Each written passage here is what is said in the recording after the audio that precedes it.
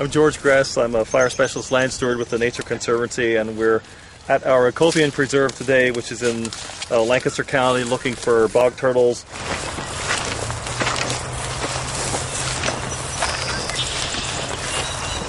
Sometimes, depending how fresh they are, you can actually go, let's say it's going this way.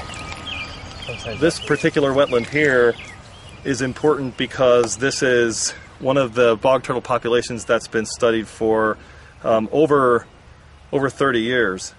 And so we can get a lot more information about the ages of these turtles when we have a longer term study going on like that.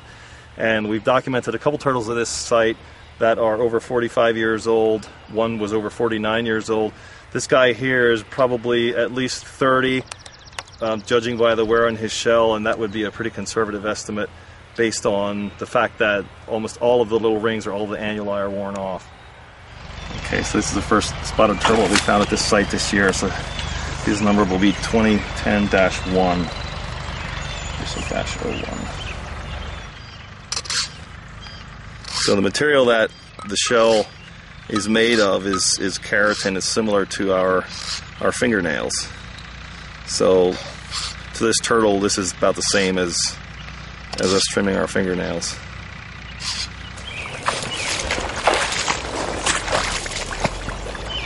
The bog turtle's name, Glyptomys muhlenbergii, is actually named for Heinrich Muhlenberg, who first discovered bog turtles in south central Pennsylvania here. And they're the smallest turtle that we have in Pennsylvania, one of the rarest turtles that we have in North America.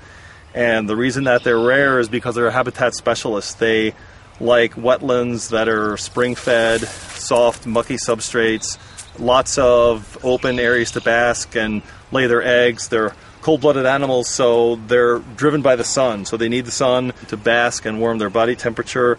They also need the sun to incubate their eggs.